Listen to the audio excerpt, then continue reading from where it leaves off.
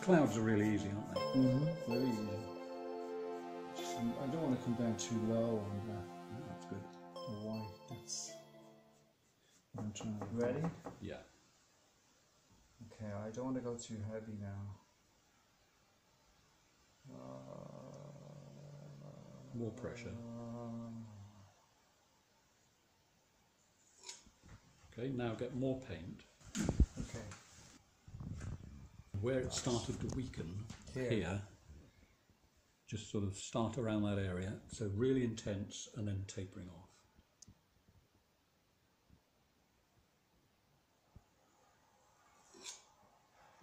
And a bit more paint, and then try and lose this feathered effect and just come across. Don't worry about going too far, because we can always paint over that.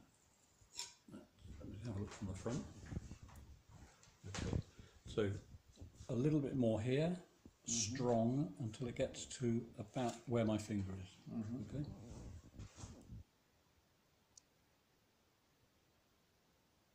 Doesn't matter about the shape of the thing yet, it's just you need a nice solid, strong. There's a bit more sort of paint stumble. just at the end, A little right? bit more at the end here.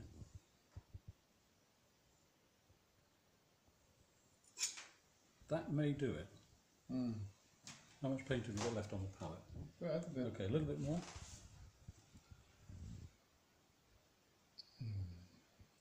I wanted to get it a bit more dark off the top, like more Payne's grey. Okay. But I don't want to lose the lights I already have. Okay. Beware of dark tornadoes. Yeah. I'm taking them off a little bit because. Right, now you've got that on there, get a bigger brush if you can find one in the mess. Yeah. Yeah, that's okay. Right, you want to go for general coverage. Probably get rid of that big slug sticking up on the left there. This guy. That great big light area to your left. That's it. That one. So if I could just have the brush 1 second. So lose that. Yeah. Okay, get that into there Gotcha. a bit. Get more paint on it. And let's go for. Let's see where we go. Just one.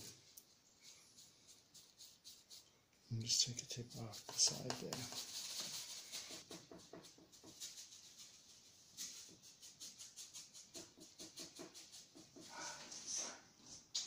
Yeah, don't come down too much into that light. What you've done's okay. Start to fade that. You might want to actually wipe a little bit of that off with a tissue, just so that you've got that sort of feeling of over the cloud there with a light spot. That's good. That's good. That looks nice actually. Adds a whole new colour to it. So yes, so we've got our road along the hill. So this red here will have to be toned down. So we'll darken here. That will then give you a change of angle. I try not to do predictable stuff. Yeah. And I know it sounds corny, but less is more sometimes. So the simpler you can achieve your result, the better, I think. Okay.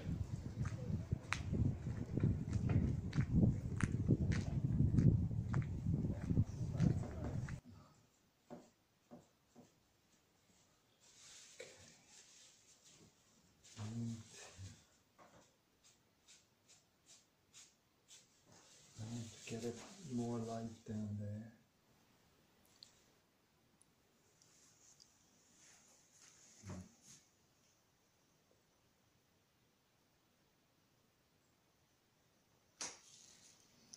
Well, it's too delicate to use a brush for, so yeah, you just got to use this.